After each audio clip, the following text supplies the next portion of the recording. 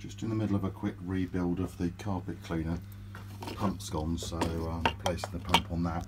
And I was just thinking that actually I could do with a magnetic screwdriver and didn't have one. I just thought I'd do this little demonstration of my way of making a magnetic screwdriver from schoolboy physics.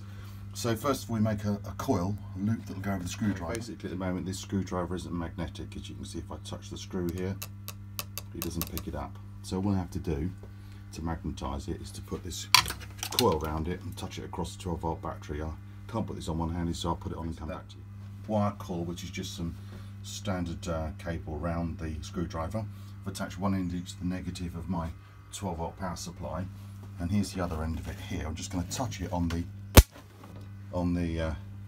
other side of it to arc across. So now we should have a magnetic screwdriver. Let's have a look.